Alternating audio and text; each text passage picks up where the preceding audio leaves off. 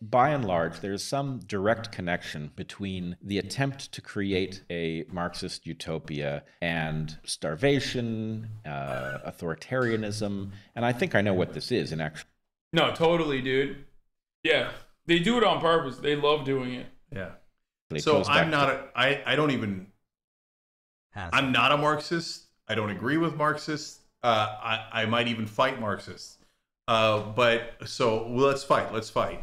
But this guy. What's up with you, dude? You trying to fucking fight people? Like, just fight You're Joe the one Manchin. who wants the gauntlet. Yeah, for fucking Joe Manchin. Like, people that are actually in the seat of power, not like fucking random dickhead Marxist-Leninists on the internet.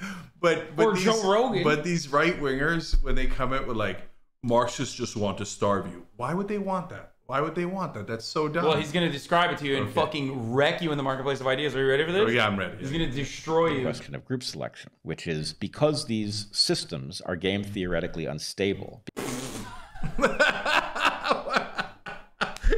Just throw shit up against the wall. They're game theoretically unstable, and that's just the theory. A game theory. Like, shut the fuck up, dude. What is this? Shit, man. Hashtag Dark Horse, man. This guy's... And then these fucking idiots will like watch it and go, that's actually great. That's brilliant. Thank you. They don't have any idea what he's saying. Neither does he. Because they punish those who do more and reward those who do less in order to get people. It's just like, first of all, this notion that the most productive citizens in society are those who actually own the capital rather than the ones that literally do the productive labor is psychotic and completely fucking diametrically opposed to the reality, okay? Without them, shit doesn't work. I know you're a capitalist, so you of course think like replaceable labor automatically means it's not important or as important as like fucking I don't say the CEO or whatever the fuck. No, it's 50-50. It's a nuanced, complicated thing that's not as simple as labor does all of the work, and it's certainly not as simple as these baboons talking about, oh, who gives a shit about labor? We don't. Labor literally, there's no value without labor. But yeah, I agree. Okay, but there's also no value without capital and without management. Wait, so, what? Yes, 100. What do you mean? There's no value eventually there capital? has to be management. If you have labor, you have to have management. Okay, that doesn't mean okay. And you can't do anything without having capital. a bottom-up approach and having like a labor-first approach does not mean that there's no like managerial. Yeah, we're saying there is no management whatsoever. Okay. Yeah, you need management. That's why I'm saying you need both. You should. Cenk is right. You should let him teach you economic theory. Thank you, XQC4. Okay, let's hear this shit though. But like, as far as the value of like, what I'm talking about is in our heavily financialized economy. What value does the capital owner shareholder, like the majority shareholder, add to the product itself when you especially compare them to the value that the laborer provides? Like John Deere, right? You got the John Deere striking workers that actually fucking absolutely comstered the management recently. So shouts out to them. Like, you got those guys, okay? You got like 19-year welders and shit that are literally no longer working because they're striking, right? What the value that they create is tangible. It's obvious. What value does the shareholder who has never been inside of the fucking factory even have? Yeah, that's easy. So you don't have to be inside the factory. Everybody's inputting. Okay, but what value does the shareholder have? Capital. He's providing capital for the company to do the things that they need to do. So they can be substituted, is what you're saying. Oh, by, like, definitely, literally a 100%. By that's the whole point of the stock market. By like a worker fund. Yeah, shareholders are enormously fungible. In the stock market, they're the most fungible part there is. There's no special thing about a shareholder. They're just a fungible thing but you need it, right? So, obviously you need all of the above. And then the question isn't whether you need any of those. The question is, how do you weigh them, right? So how do they get the capital? Uh-huh. The shareholder, how do they get the capital? Well, there's a tons of different ways to get capital. A lot of it was illicit back in the day, right? And so...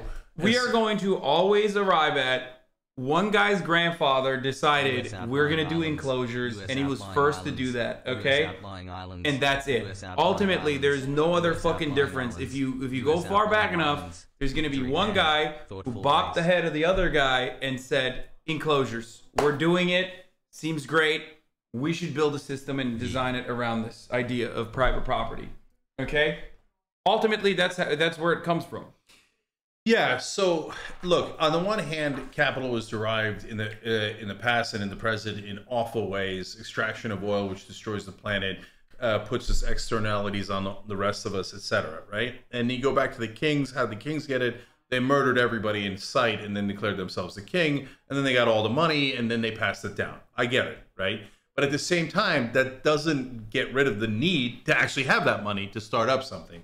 And management is useful and has its own use, right?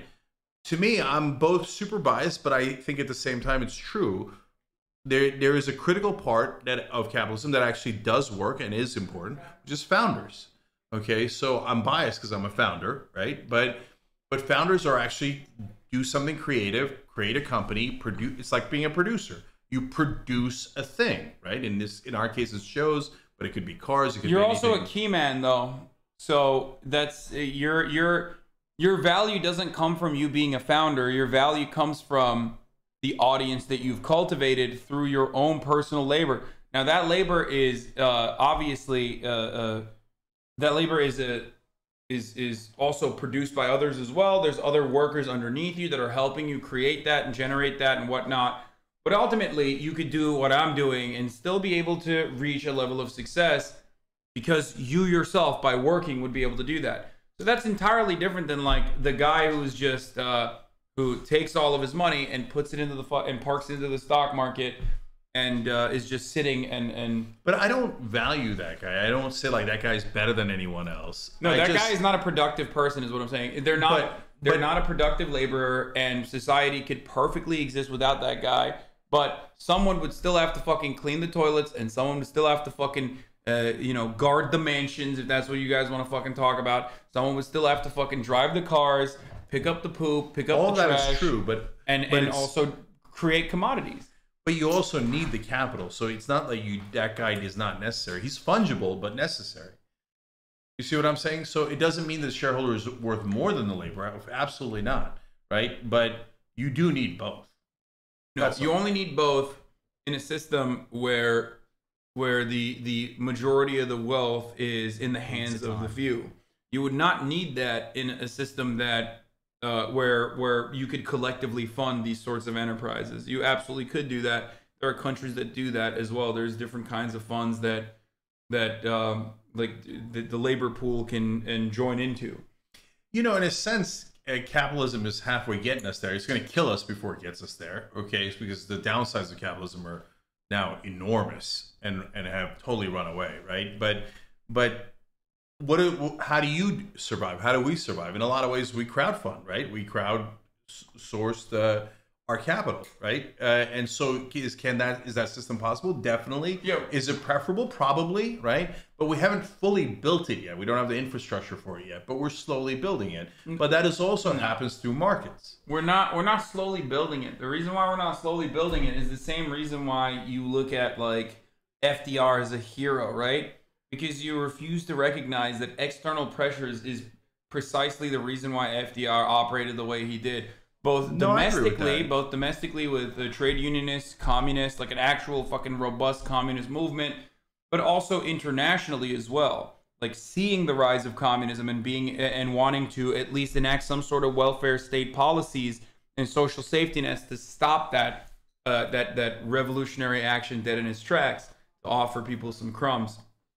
And without that, which we don't have anymore, we have no counterbalance, like we have no revolutionary force on this planet.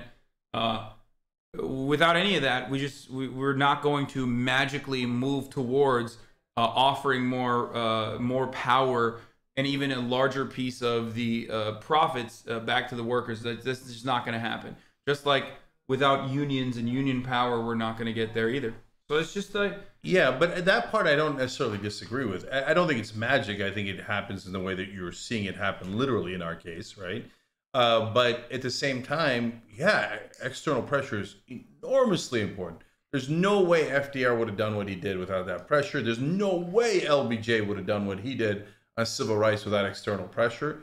And so, you know, if you're talking about the reality of like how that change got done, it's an ugly reality because they were worried about riots. They were worried about physical strikes that got pretty heated, okay, in the case of FDR. And in the case of LBJ, it was the riots. And so was there a role for Malcolm X? Yeah. Did it make a difference? Yes. So people don't like to admit that. It's true. And so I'm not disagreeing with you on that. And in a way, you could even argue, as I think you partly are, that FDR was helping to save the current system. Otherwise, he was. Yeah. That's what like Marxist-Leninists that believe in you know, revolutionary action see the welfare state as counterproductive. They think that the welfare state is offering a level of comfort to the workers that sedates them and helps them think, like the SDP did in you know, in Germany, in the pre-Nazi Germany, that they feel like they have a seat at the table, they have a crumb of power, and they're seeing like genuine material changes, no matter how fucking tiny it is. So they just no longer want to fight back in the ways that truly, in the ways that where you can truly change the way that we organize our society. That's a really legitimate and interesting critique. And, you know, and it depends on what you mean by welfare state. So if you're talking about food stamps, that's even more true. But then how brutal are you going to be in denying that to try to hope for a revolution, right? Yeah, no, I am not an accelerationist anyway. I don't think that we will ever accelerate towards a fucking Marxist-Leninist revolution. The material conditions are not there. I think that like it's an outdated way of thinking. We don't even have any sort of organizational power, and commodity production in the way it's done now, especially in the Western world, when it's so far removed from the assembly, when the labor aristocracy is so far removed from the assembly line, that like it's just not going to happen. Our labor force has been pussified, if you will, and no longer like is actually fucking working in the factory. So it makes it much more difficult to actually organize because you're working white collar jobs for the most part. Right. But there are things that could lead to structural and institutional change that are part of the quote unquote welfare state. Also the other part is this is actually a brilliant take from Murat, and you'll enjoy this. Murat always talks about the bread price. He says, no matter where you go in America, the price of bread is stable and it's cheap. And he's 100% right. He's like, as long as that bread price is the same and people at the very, like, the people that have the most revolutionary potential are still able to feed themselves, which Americans can, by the way, no matter how poor they are, and no matter how much, like, medical bankruptcy exists and whatnot, and no matter how much cruelty and oppression we subject the working class here in America to, ultimately, as long as they can fucking buy bread and eat bread, and bread is an analogy here for food for the most part, they will never fucking rise up and engage in labor militancy or have any sort of like violent, bloody revolution. No, the Murat theory on bread is excellent, and you'll see it play out in milk a lot, where they'll actually have a lot of news stories about the price of milk. And it happened recently too. But, you know, like in a sense, Obama is the political version of that. You just do a little release valve, right? Just release the pressure a little bit so you can maintain the overall brutality of the system while pretending to do a tiny bit of change. So, yeah. And they've done a great job of keeping us at like barely sustaining wages and prices. Yes, just well fed enough to not recognize that they're starving you, but still starved enough that you don't have the power to fight back. Totally. In fact, I think that's why the right wing is going towards, they're losing their minds because they know they're getting fucked with, and they're not wrong about that. The system is fucking with them. It is rigged. It is corrupt, right? But their reaction has been, so it must be the lizard people, and let's go do weirdo random violence that doesn't have anything to do with anything, right? and then people come in and grifters take advantage of that, right? But what we need is a left-wing alternative that actually gives people a way to constructive way to change the system and rebuild it. But the right wing is not wrong that the system's fucked. Yeah, that's why I think like the revolutionary potential only exists in the third world. If we're being real, if we're being really real, the only places where there's like actual revolutionary potential is the third world. It's the exploited people, because here in the United States, whether we like to admit it to ourselves or not, we still benefit greatly from the extraction of natural resources from the third world, and we benefit greatly from the imperialist conquest of the United States. We reap the benefits of that. Some people openly recognize it, some people don't. But it still lives in the back of our minds whenever we think, well, I'm happier living here in the United States than in fucking, Zimbabwe. And that's what it is. That's the reality. So there's a lot of truth to that. The only thing I saw in the comment section is somebody said something along the lines of, I'm a Muradist. Yeah. And I'm down for that. Okay, let's watch the end of this. I still haven't seen Jordan Peterson. People who are harmed by that is to say those who tend to contribute more and are therefore punished by such a system, to adhere to it, you have to threaten them. Right, they're unplayable games, and you have to enforce. This is such an incredibly simple point of view on like organizing under like a more centralized system, or socialism, or communism, or even a social democracy, if you will. It's silly. It's like a childish way to look at this. Force them by force because people discover they're unplayable. Right. Yeah. Game theorists are interested in the repeatability of interactions, and some forms of interactions degenerate with time. Those aren't sustainable. They're not good games. As you play them, you get bored by them or hurt by them. You don't want to keep playing. Some games maintain themselves, and we have an ethic that teaches us when we're playing a sustainable game. I think that's the voice of conscience. Marxism, as it's instantiated, is actually an unplayable game, and you gave a reason. You can't set up a system that punishes people that are productive and rewards people who aren't. Rewards people who aren't productive. What does that even mean? So they're just calling everyone who works unproductive. Yeah, no, the entirety of the working class are unproductive, which is ironic because it's the exact inverse of that is true. If we are comparing someone who is a capital holder, a capital owner, if we're comparing them to a fucking worker, that person is actually a productive, part of the productive labor force. No commodities will ever be produced without the worker. No value will ever be created without the worker. That worker might be replaceable, okay? But the entire point of solidarity and the entire point of fucking labor union organizing and the entire point of socialism is to demonstrate that, like, we have more to fucking win if we unite side by side and show that, like, yeah, we might have a easier barrier of a lower barrier of entry into becoming laborers, but ultimately if we fucking unite, without us you have nothing, you have no value, and you have no fucking productive forces. So it's ridiculous to say the opposite is true, though, but they say it regularly because they suckle on the capitalist teat. That's how they make money. They make money by saying the system that we are existing under is the best possible organization of the economy. The system that we're existing under is good, and one day you too can also be rich. You just have to have the alpha brain, rich guy mindset.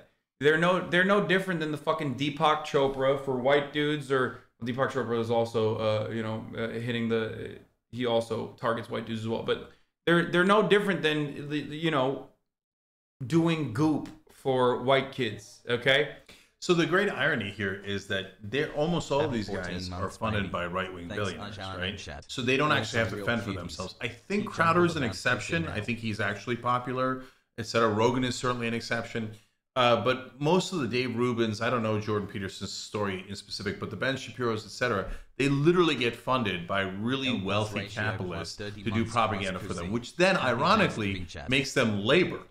And so they're arguing against themselves because they're fungible. Who cares if it's Dave Rubin or Jordan Peterson or whoever else? You could, according to their own argument, you can just flip them out. They're irrelevant. They're puppets, right?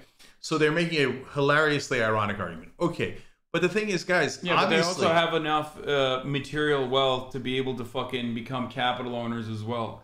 if and you that's why, suck on that teat long enough. Yeah, and yes. they have, dude. And Come they on, have, he's a couple $1 million. Like he could just very easily fucking shut this operation down and, you know, get addicted to benzos and go live in Russia for a couple years as his fucking daughter, the true dragon of chaos, almost fucking murders him by trying experimental benzo addiction therapy in Russia because it's not allowed in America because it can fucking kill you if you quit benzos cold turkey. Or even after that, when you're not fucking murdered by the fact that you did this experimental therapy in Russia, then maybe your Dragon of Chaos daughter will give you COVID because she's at a Serbian nightclub with her boyfriend, who she got a fucking entire tattoo of, by the way. Sorry, all of those things that I mentioned is real, by the way. I missed whose daughter this is. Mikhail Peterson, Jordan Peterson's sexy ass daughter, who's like married to some fucking like psychotic Serbian dude. Almost murdered her, Jordan Peterson, like twice. All right, but one more thing. Sexy as fuck. They make this insane argument that labor is fungible. Yes, well, there's some relative truth to that. On the other hand, there's literally nothing more fungible than capital. It's the most replaceable thing in the world. It's just money. So you don't need any one particular person with money. You just need yes, you need capital to start something and to maintain something, but it doesn't have to be from any one person. So their argument against labor can be used against them 1,000-fold. Yeah, the argument can't be used against labor as long as there's solidarity. They're just benefiting from the fact that there is no solidarity and no class consciousness because of centuries of Red Scare propaganda and the complete destruction of any sort of fucking communist project or socialist project that has ever happened around the planet. So shouts out to the American State Department for that. Shouts out to Stalin for that too, to some degree. You know, it just like didn't work out. So let me see the rest of this game theory. Even if some of the people are only miming productivity and they're actually power-hungry tyrants, you can't clump them in with the competent people and punish all of them. Yep. Now, and if you try, in order to stabilize it, in order to get those who are being punished for contributing not to defect, you have to threaten them so that authoritarianism follows quickly on the heels, as does in many cases the failure of the system to deliver even basic well-being, hence starvation. Well, and Piaget pointed out quite explicitly. Yeah, dude, shortages were never like... There's two things here. One, like famine, right? When we talk about socialism, immediately it's like famine, man-made famine. Whether it's because of like centralized mismanagement, whether it's because of like idiotic fucking scientists who are the only Stalinist scientists remaining that haven't been fucking gulagged, giving horrifically wrong and idiotic ideas on how to do it. Whether it's there's a multitude of different reasons, or whether it's like stocking for a potential winter. There are a multitude of different reasons and mismanagement that causes situations like that, except we currently also have artificial shortages. Like 14 million people every fucking year die worldwide from famine and famine-related diseases. That happens in an economic organization that is so incredible at commodity production that we have a surplus of food. Like, at least the socialist countries where there was fucking famine, like, they didn't literally, they couldn't figure it out, okay? They mismanaged it, not deliberately starved the populace in an effort to make sure that, like, their bottom line was not, was not being attacked. Right. I have my own issues with Marxism, as we've talked about. But in terms of their critique, it depends on your cohort, doesn't it? So, like, if you're talking about America, as the Moratists will point out accurately, yes, the price of bread is relatively stable, so people aren't going to starve, and that's part of the system that allows the capital to subjugate the laborers at a barely survivable wage. But if you're talking about the whole world, which is in effect under capitalism, well, to your point earlier, Haas, they're taking from the Southern Hemisphere and often leaving them to starve for the Northern Hemisphere's benefit. So did capitalism really do a better job in ending starvation? No, by definition, it didn't. These guys are just saying, no, you don't understand. I don't mind if they starve in Africa as long as I'm You don't understand. When people die of famine under a socialist organization of the economy, then that's the fault of the system. When people die of famine under a capitalist organization of the economy, that's the fault of their bootstraps. They could not find their bootstraps, and they could not pull themselves up by their bootstraps. Or if they found their bootstraps and pulled it, they didn't pull hard enough.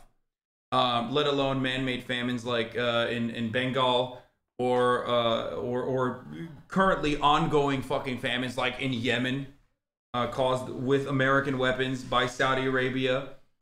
It's just like, it's always we always relegate back to the individual and its individual responsibility. So under a capitalist organization economy, it's foolproof. You can never lose that argument then. 100%, billion% agree.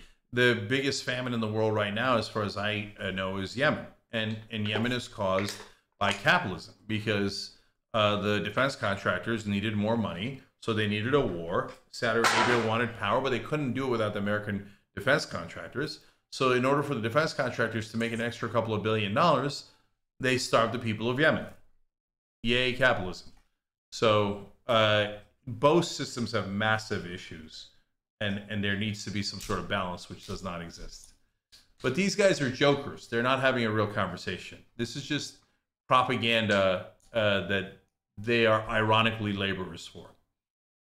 Yeah, they're engaging in pro-capitalist propaganda, but that's the best thing about being like an easy. That's the best thing about being someone like a reactionary talking head, is that like you don't really have to do too much. You could just say like the system is actually great. You can pull the Steven Pinker and be like, everyone can go to McDonald's, so obviously things are really good right now. And that ought to do it. Everyone has an iPhone, so things are actually better than they've ever been before. It's like, yeah, there's exponential growth of technology no matter which fucking system you exist under. You can say that the USSR had no technological achievements, going from an agrarian potato farming fucking economy to like one that defeated the United States in the space race. Just avoid all of that all you want, but it's still the truth, right? And that could exist under socialism, that could exist under capitalism, that will always exist. The reality is making it more of an egalitarian society, or one that doesn't fucking completely rip through the third world. The USSR made a better rifle than the AR-15 back in 1947. That's also true. He was very interested in games as the basis of morality, that a game that you have to punish people to adhere to is going to be outcompeted by a game that people will play by themselves. That's a really interesting take. Is there any form of fucking, is there any form of capitalism that is truly, truly well, not compulsory, but truly for people doing it at the behest of their own, like they just want to do it?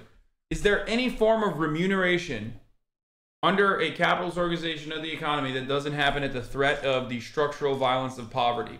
There is no voluntary fucking working under capitalism. Maybe there are in like Jordan Peterson's situation. So it's a great point, Haas. And I want. Do you guys want to fucking work at the restaurant? Do you want to fucking clean people's toilets? No? Well, guess what? You're going to fucking die then, because you're not going to be able to put food on your table. You're not going to be able to put a fucking roof over your heads, and you're going to fucking die. And while you're dying, we're going to subject you to the most dehumanizing conditions in the process of your death while you're living in the fucking street and eating trash, okay? As you further and further fall into the cycle of despair, and you fucking use drugs to self-medicate and try to like avoid the reality that you're existing in, and how hellish it is, even though you're literally living in a zip code where some of the biggest fucking mansions exist and some of the wealthiest people exist. That's what you get if you don't fucking work under a capitalist organization of the economy. In fact, that is almost exactly the point the Squid Games made. Yeah. Right? So is it really voluntary? Did they actually play Squid Games voluntarily? No, because the system itself was already so brutal that they thought Squid Games was a better option than the capitalism they were living with in that case in South Korea. Although Tim Pool would tell you it was a Marxist critique. Or critique of Marxism. Yeah, he even said the writer doesn't know that he's critiquing communism. Like, that's... Tim Pool is so fucking stupid. He was like, yeah, I didn't understand the main point of Squid Games. As a matter of fact, actually, even the writer didn't understand. The real point of Squid Games is what I think it is, not what the writer intended it to be. No, but look, Tim Pool is a joke, right? He just, like, he's a true, like, grifter 101, right? So, like... Yeah, I remember when he was pretending to be left wing. I remember when he was pretending X, Y, and Z. And there's no point in having an intellectual debate or argument with Tim Pool. His whole thing is get on camera and go, poor white people. It's minorities' fault for everything, right? Wow, that's tough to do. And of course, that'll get you, a decent sized audience on YouTube. People want to be victimized. People want to feel like they're being made a victim. And there is a very real way that they are being victimized. But it's not the way that fucking all these reactionaries tell you you're being victimized. You're not being victimized because you're white. You're being victimized because you're a worker. Okay? You're agreeing with that. Oh, I totally agree. Capitalist Andy over here. Okay, yeah, I gotta pee. Also, you're being victimized by the top of the hour ad break, chat. That's right.